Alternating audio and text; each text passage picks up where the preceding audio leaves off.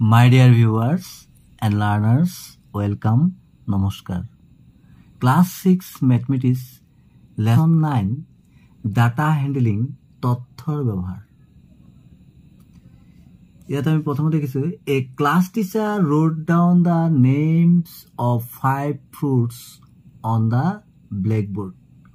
which are liked the most by the students of the class তাৰমানে কি কৈছে a class teacher মানে এজন শ্ৰেণী শিক্ষকে wrote মানে লিখিছিল wrote down the names of 5 fruits মানে 5 বিধ ফলৰ নাম on the blackboard which are liked the most by the students of the class যিবিলাক মানে ষ্টুডেন্টে কি কৈছিলে লাইক কৰিছিলে বা ভাল পাইছিল বা ষ্টুডেন্টৰ প্ৰিয় আছিল she asked the students to write the table in their notebook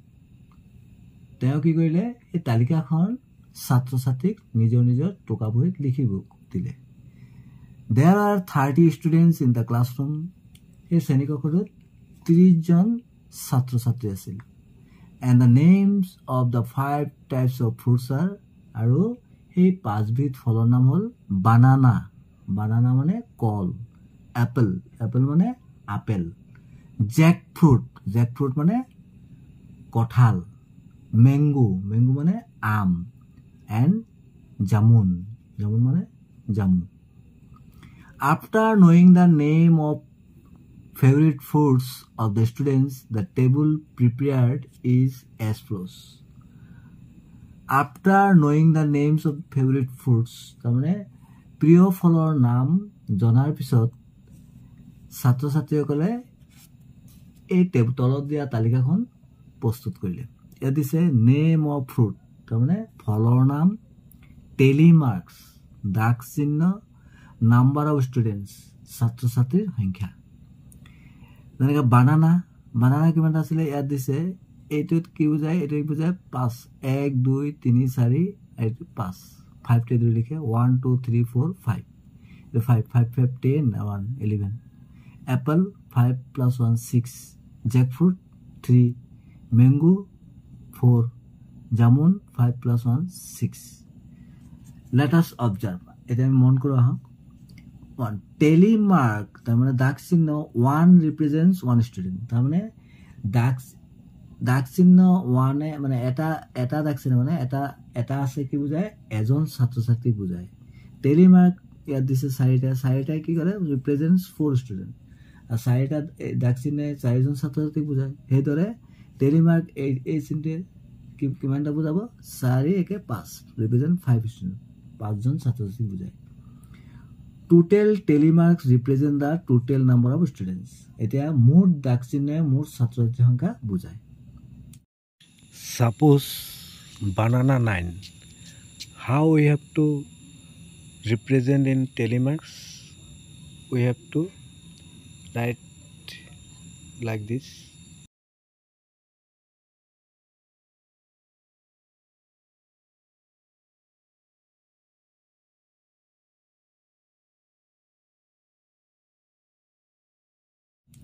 এতিয়া তলত দিছে answer the following questions from the above table এতিয়া ওপৰৰ যেটো টেবুল দিছে এই তালিকাখনৰ পৰা আমাক এই তলৰ প্ৰশ্নবিলাকৰ উত্তৰ লিখিব লাগিব ইয়াত দিছে which fruit is the most favorite fruit of the students কোনবিধ ফল ছাত্ৰ ছাত্ৰীৰ আটাইতকৈ প্ৰিয় ফেভাৰিট ফ্ৰুট এতিয়া আমি চাওঁ কোন ফলটো আটাইতকৈ বেছি ছাত্ৰ ছাত্ৰীয়ে ভাল পায় আমি দেখিছো ইয়াত নাম্বাৰ অফ ষ্টুডেণ্ট চালে গম পাম আমি ইয়াত দিছে 11 আছে তো 11 ছাত্ৰ ছাত্ৰী কি ফলটো ভাল পায় বানানা তেনেহলে ইয়াৰ উত্তৰটো হ'ব the most favorite food of the students is banana ইয়াত কি হ'ব বানানা তাৰমানে ছাত্ৰ ছাত্ৰীসকলৰ আটাইতকৈ বেছি প্ৰিয় ফলটো হ'ল কল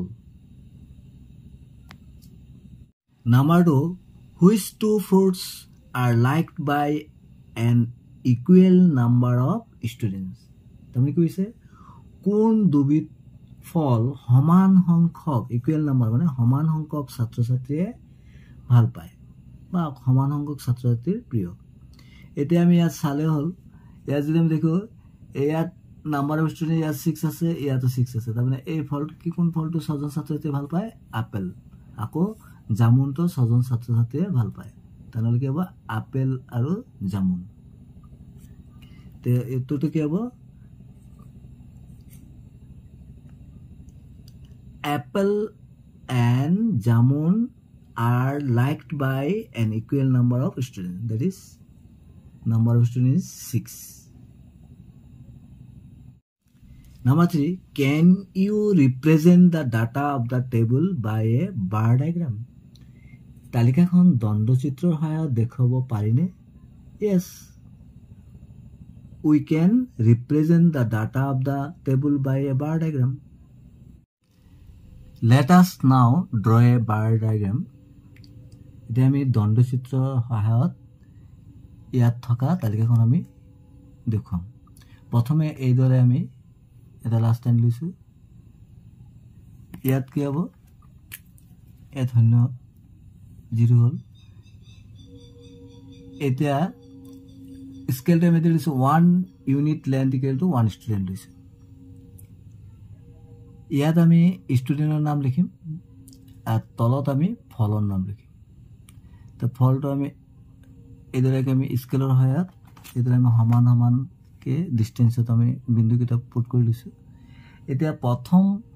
ফলটো আছিল বানানা বানানাটো কিমানজন ছাত্ৰ ছাত্ৰীয়ে ভাল পায় বা প্ৰিয় 11 নাম্বাৰ অফ ষ্টুডেন্টস 11 তো প্ৰথম আমি 11 কত আছে ইয়াত আছে তেনেহলে আমি ইয়াৰ পৰা এদৰে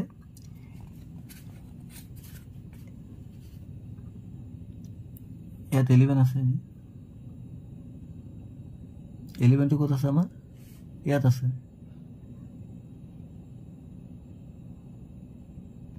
এইদৰে আমি আস পাইলাম 11 আমি এইটো এইদৰে বনাইলাম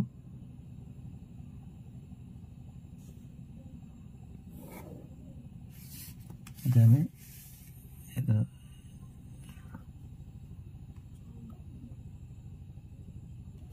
এটা হয়ে যাব banana banana লিখিলাম in this way we can represent the data of the table by a bar diagram you see banana 11 then apple 6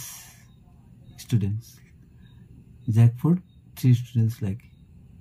mango 4 students like and jamun 6 students likes thanks for watching stay connected ইয়াৰ পৰৱৰ্তী ভিডিঅ'ত lesson 9 or